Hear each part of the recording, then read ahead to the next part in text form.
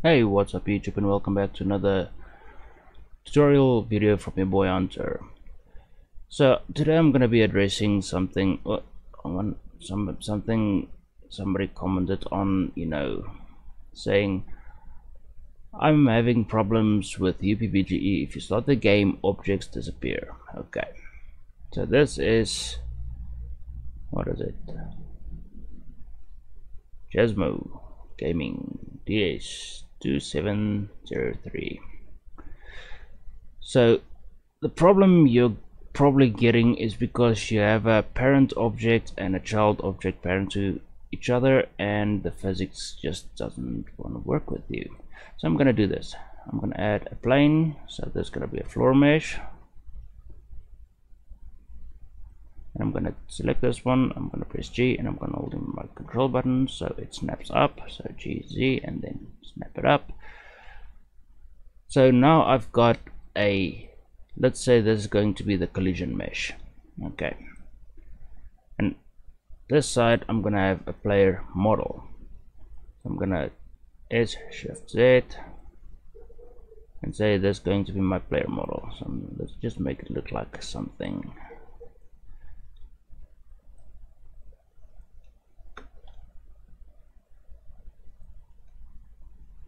I'm not gonna make it look beautiful, but just so you have something to look at, and maybe we can try and animate this. Well, not animate it, just parent it to an armature.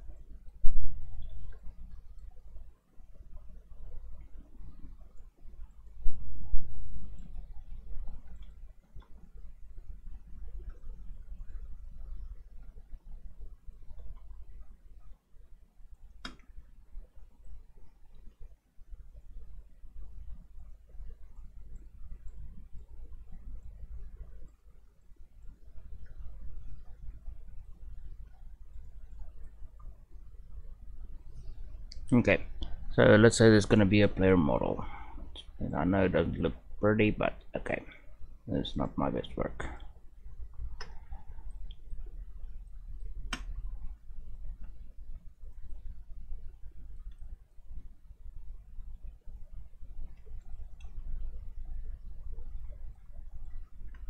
Okay, so let's say there's going to be a player model. So sometimes you see the origin right there, you want to fix that. The first thing you do with any type of model, if you want an armature attached to it, I would recommend you Shift S, select it on the feet, and then cursor to select it, and then press W on your keyboard. For me it's W, it might be something else for you. You can just go search as well. Some of you might have F2 or F3 for search, but for me it's just a spacebar. But W on the keyboard, and it's going to be where was it excuse me, not loop tools, origin. I'm blind, but like I said, see, don't be in edit mode for this. It's out of edit mode. So set origin to geometry or to 3D cursor. So now it will scale down like this. Okay, cool. So I'm gonna Alt G on this and make sure this is basically the same size as this. So S Shift Z, and again you can see the origin is right there. It's easy to fix.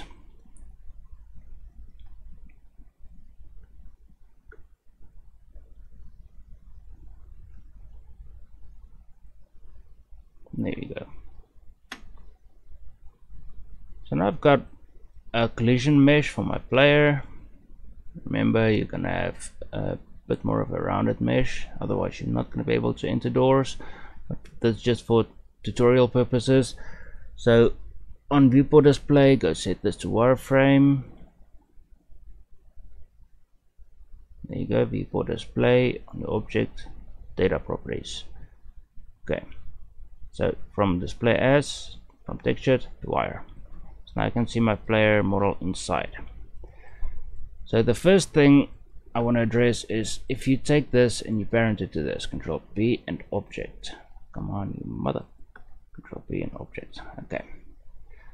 So now we've got a parent and we've got a child object. Now if I give this a dynamic body, so this is my physics, I'm going to give it collision bounds and I'm going to set this to dynamic. This is going to be static. You'll see it's going to fly off. You might get that happening. So if I set this to no collision, you'll see it's going to drop through the floor for some reason.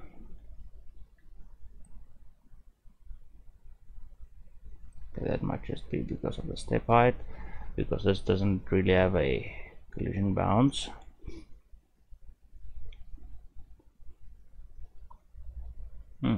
Weird.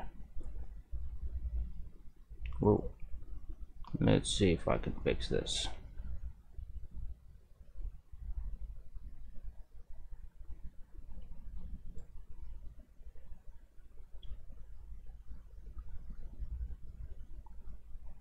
Okay.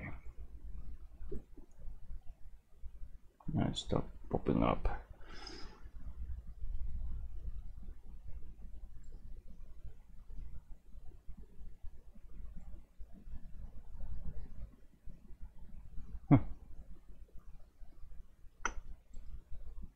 And another thing, I usually do triangulated mesh for this, which is also what's messing around, because now the collision bound is down there, so now it's going to drop.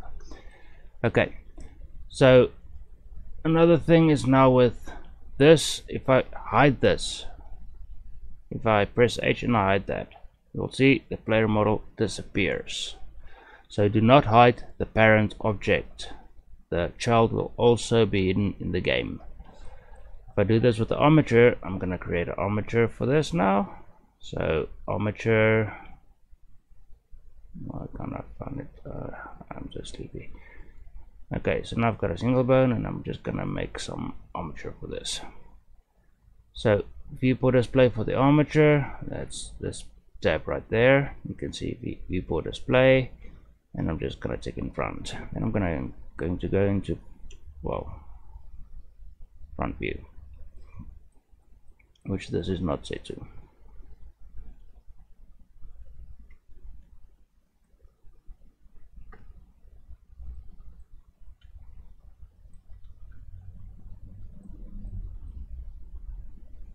Okay. So now this, if I press Alt R, it won't do anything. So going to front view, I'm going to tab into edit mode with my armature. So let's just make something, you know, we can actually animate.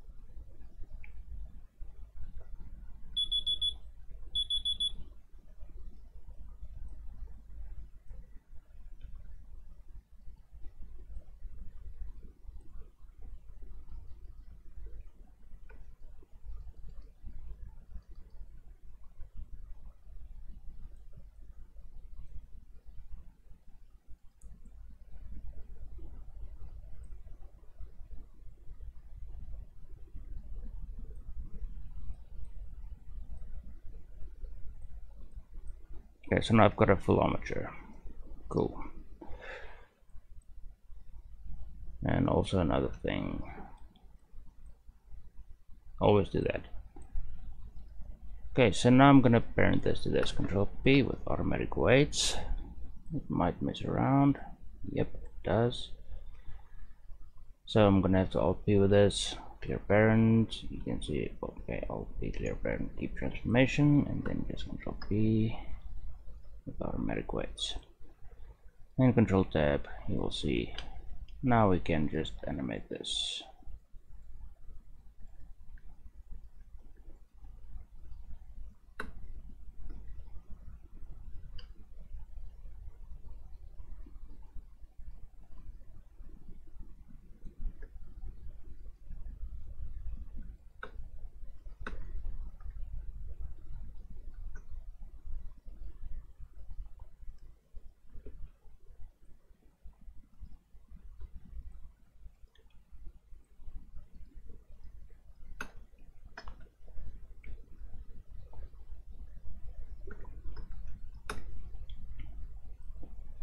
Okay, so this is what I wanted to explain.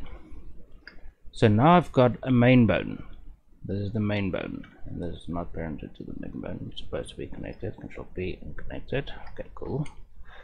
So this is the main bone.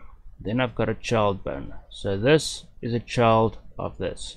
This is a child of this. So the leg bones are child to the main bone. The thigh bones, well, not the thigh bones, the shin bones are connected to this bone, so that makes this the parent to this bone. The shoulder bone is a parent to the arm bone. The neck bone is the parent to the head bone. So that's parent and child. So Control Tab. So now you have a model. But you will see on the physics tab, if I set this to, I think, static, and this is still no collision, and I take this and I parent it to this, Control P, and with object might fly off. Okay, it doesn't fly off if it's static, which is a good thing. But if you have this set to dynamic, for example, you're gonna see, boom, it flies off. If you set the armature to rigid body, it's gonna fly off. So be careful with something like that. That's because there's problems. This is a dynamic body and this is going to be a rigid body, so there's collision problems. So I just set the armature to no collision, and then you can have a model, you know, properly animatable and movable in the game.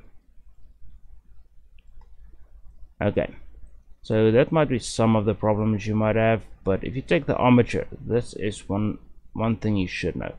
If you hide the armature, okay, so now you got the armature hidden, and you press play, you can see it disappears. The player model will disappear. So do not hide your armature, do not hide your parent, do not hide the parent, otherwise all of the childs will disappear. And another thing is, if you take this and you decide, okay, now here by your physics properties, okay, I think I might not have it right here. There you go. You see this button right there.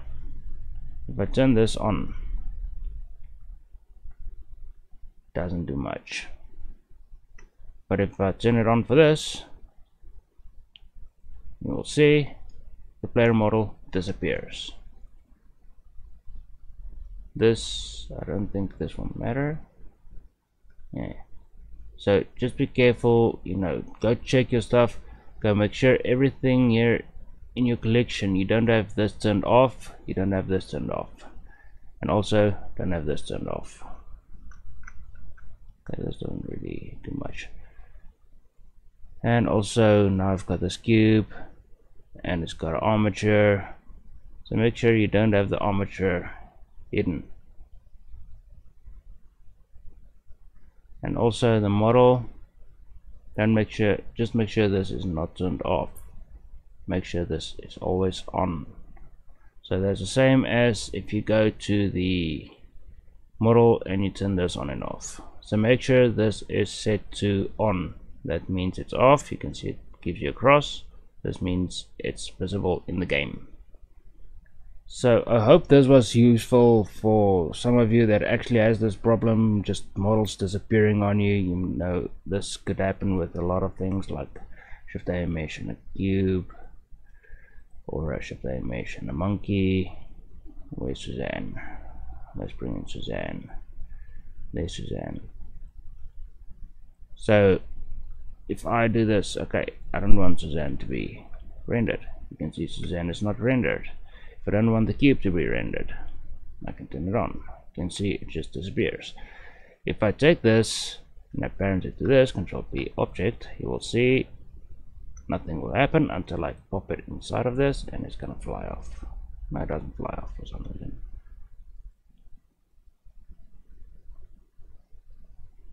Okay, cool, it doesn't fly off.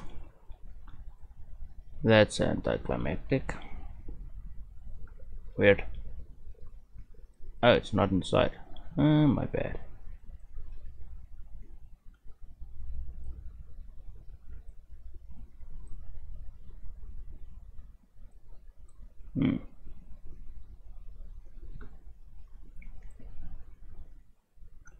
Okay, but also if you set this to something else other than static, dynamic maybe. Oh, doesn't do much. Weird. That's new.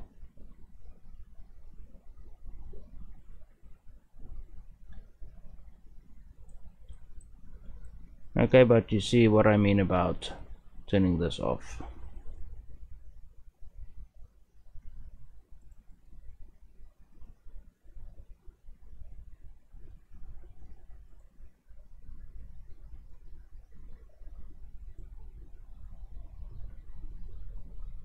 So there you go. My objects are disappearing because I'm turning this on and off.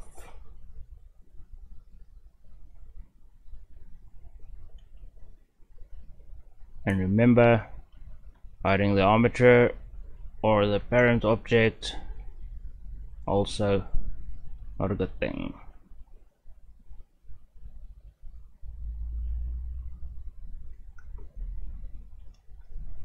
So there you go. So make sure everything here is set to on. You don't want this to be off. So for this, remember the parent object must always be on. So remember also to rename your stuff. So let's say you got this as player collider. This will be player mesh.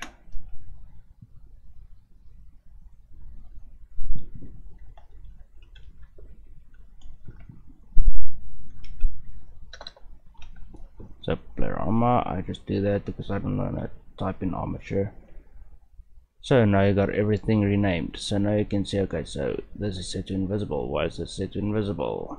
Okay, so that's not supposed to be invisible because it is a parent object. This is set to visible. If you set this to invisible, why is this invisible? This is a parent object, it's not supposed to be invisible. See what I mean about that? So renaming your stuff is always better, so you can find them a lot easier.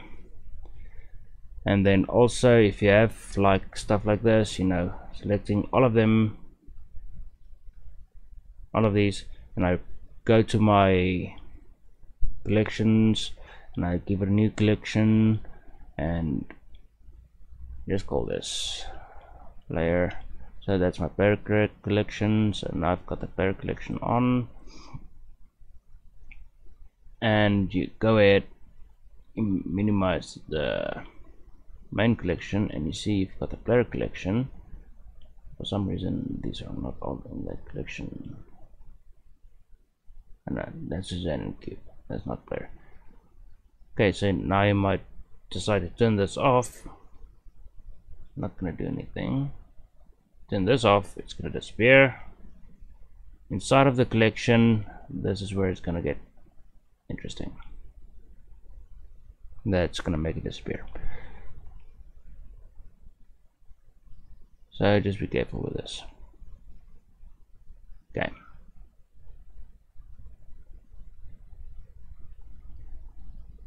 So like I said, if this was useful to you, just give it a like. If you didn't like it, dislike it. It doesn't really matter, because I'm just trying to explain child and parent objects disappearing on you. If you get this problem, this might be your issue.